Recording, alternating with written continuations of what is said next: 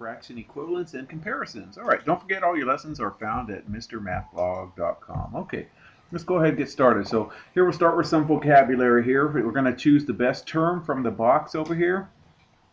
So we have benchmark, common denominator, numerator, and simplest form. That's what's going to fill in here. So a blank is a known size or amount that helps you understand another size or amount. Okay, that would be benchmark, you guys. Your benchmark is your known size or amount that helps us understand the other size. Okay, all right, and then a fraction is in blank when the numerator and denominator have only one as a common factor. So that would be, it would be in simplest form when only one is a common factor right there, okay? And then a blank is a common multiple of two or more denominators. That would be a common denominator, would be a common multiple of two or more denominators. Okay, and that we're going to be doing all of that in this lesson here. So write two equivalent fractions. Okay, so 4/6. All right, back in I think lesson 6.1 or 6.2, we did equivalent fractions here, and I'm going to show you a picture here. So here's a picture of 4/6, you guys. So see how I have them highlighted with black right here. There's 4 of the 6 pieces that are in black right here. So 4/6 is the same as this fraction right here, which is 2/3. Okay, there's 1, 2, and then 3 pieces, and there's only 2 of them being shaded.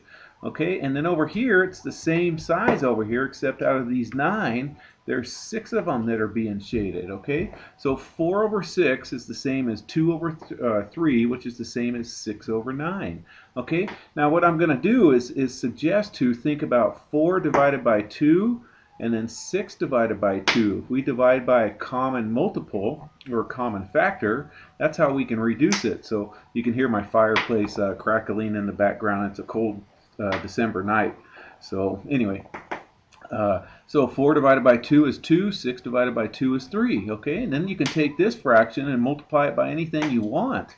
And if you multiply this number times 3, I get 6, and then multiply 3 times 3, and you get 9. Okay, so that's what I'm going to do over here. What number goes into both 9 and 5? Can you see that 3, if I take 9 divided by 3 is 3, 15 divided by 3 is 5, so if we divide the top and the bottom by 3, okay, we get 3/5, okay, and then we can take this fraction and multiply it by anything you want. Okay, I think I chose 2, so 3 times 2 is 6, 5 times 2 is 10, so 3/5 also equals 6/10. Okay, what about this one, you guys? What number goes into 3 and 12? 3 does. 3 divided by 3 is 1, 12 divided by 3 is 4, so that reduces to 1/4. And then we can take this 1/4 and then multiply this by 2, multiply this by 2, so 1 times 2 is 2, 4 times 2 is 8, okay? All right. So write each pair of fractions as pairs of fractions with common denominators. Okay, so let's look at the denominators here between 4 and 8. Okay, multiples of 4 are 4, and multiples of 8 are 8. I'm sorry, 4 times 1 is 4, 4 times 2 is 8, and then this one already has 8, so what we did was we multiplied this fraction times 2/2. 3 times 2 equals 6. And then 4 times 2 equals that 8 right there, okay? So, and then this one's already has the 8 on it, so we didn't have to change that one right here, okay? Look at this one, 10 and 5. We're looking at denominators. Now, don't think factors, you guys. Think of multiples of what numbers do these both go into? They both go into 10, okay? 5 goes into both of these, but these guys both go into 10. This is 10 times 1. This is 5 times 2 will get me 10. So I'm going to multiply this one by 2/2. That way it'll be 10. I can get 10 right here. Okay? So if I multiply this by 2, I get 6. This by 2 is 10. Okay? So you don't have to change this one because it already has the 10 in the denominator right here. It's 9/10. And then we just multiply this one by 2/2. All right, let's try some other ones here, you guys. So let's compare, you guys. Compare, right, less than, greater than, or equals to. Okay. All right, so here we have 8 and 12. All right, this one's a little harder to see. So what I do is I take this bigger number first, the bigger denominator, and I start listing multiples of the bigger denominator. So multiples of 12, and I can keep going, but 12 times 1 equals 12. 12 times 2 equals 24. 12 times 3 equals 36. These are multiples of 12.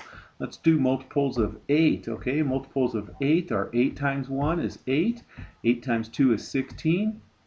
8 times 3 is 24. Now look, this has a 24 in it, and this guy has a 24 in it. So that would be a common denominator right there. 24 is our common denominator. So what we can do is we can multiply this one, since 8 times 3 equals 24, we can multiply this fraction by 3 over 3.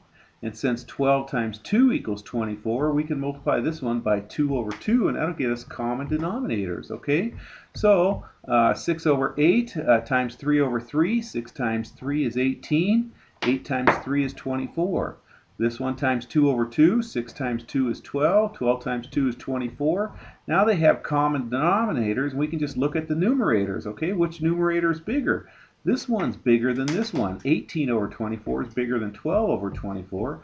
So that means 6 over 8 is going to be bigger than 6 over 12. Okay, so it goes that way. Okay, let's try that again. Okay, multiples of 4 and then multiples of 12. Well, we already know 12, multiple of 12. 4 goes into 12 3 times. So if we multiply this fraction by 3 over 3, whoops, I didn't finish my little fraction bar there, I see. So if we multiply this fraction right here by 3 over 3, okay, and then so 3 times 3 is 9, and then 4 times 3 is 12. So which one is bigger? Is 9/12 bigger, which is this one, or is 10/12 bigger? And hopefully you guys see that 10/12 is bigger right there, okay? All right.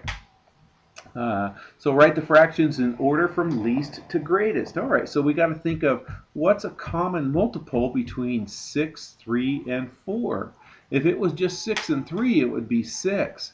But 4 doesn't go into 6 evenly. So let's think of the next multiple of 6, which is 12. Okay, 6 times 2 is 12.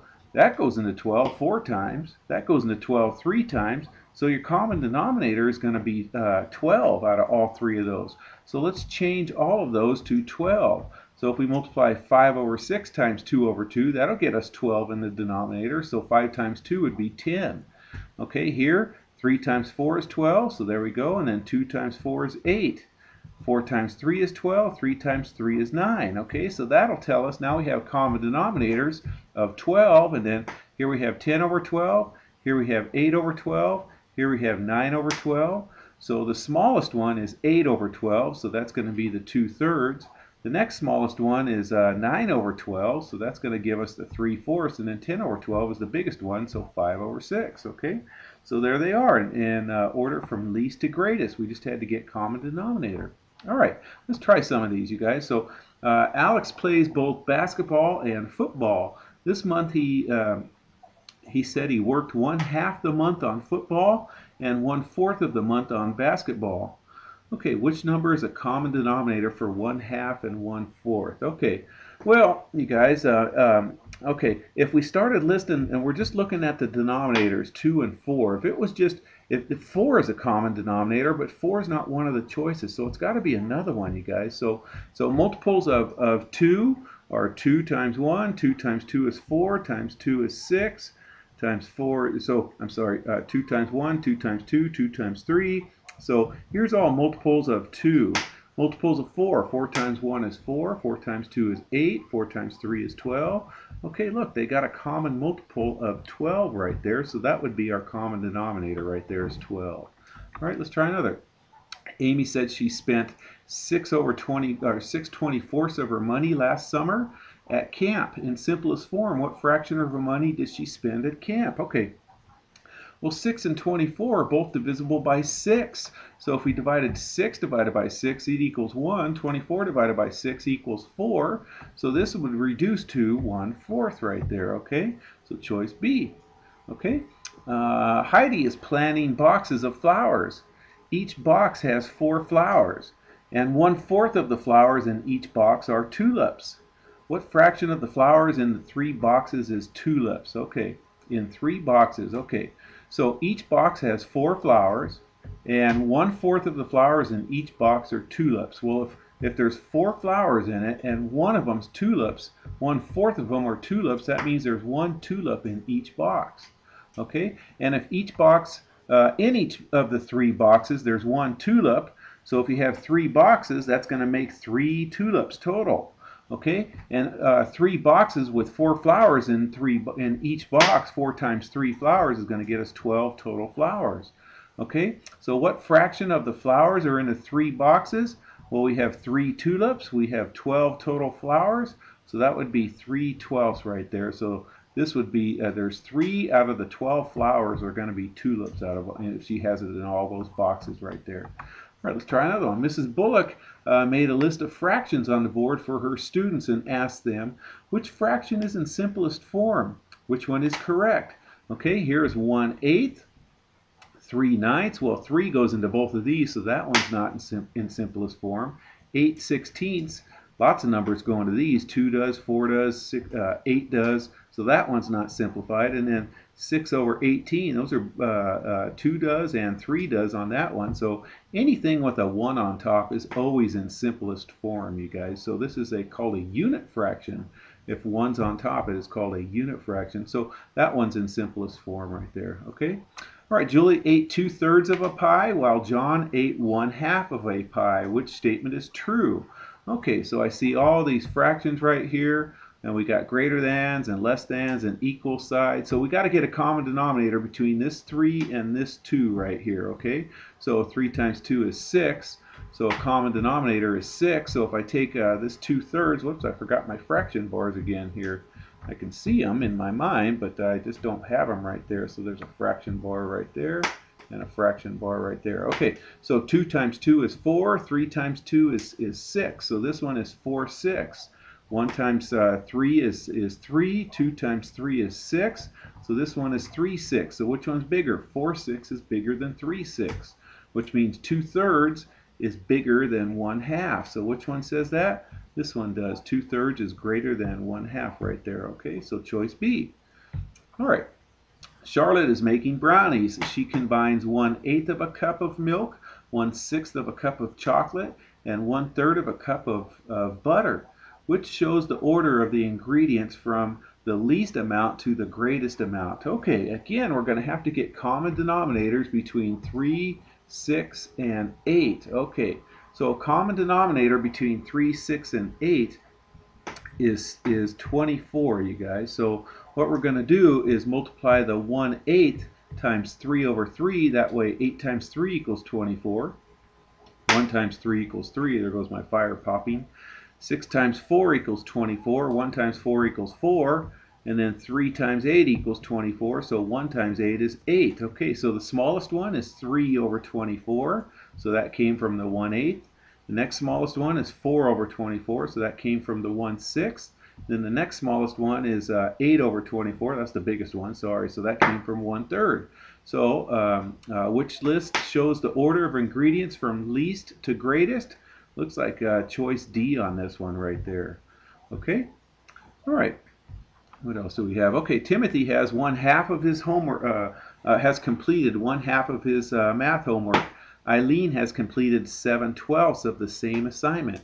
Which statement correctly compares the fractions? Okay, again, we're going to have to get common denominators.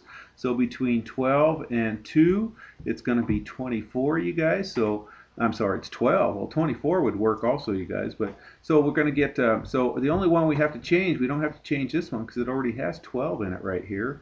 So we just multiply this one by 6/6. That way 2 times 6 is 12. And then 1 times 6 is 6. So what's bigger, 6/12 or 7/12? Well, 7/12 is bigger. So that means 7/12 is greater than 1/2, or 1/2 is less than 7/12. So here it's choice B on that one. Okay, all right, you guys. I hope you guys do well on your next upcoming test, and don't forget to that your lessons are found at Mrmathblog.com. Take care.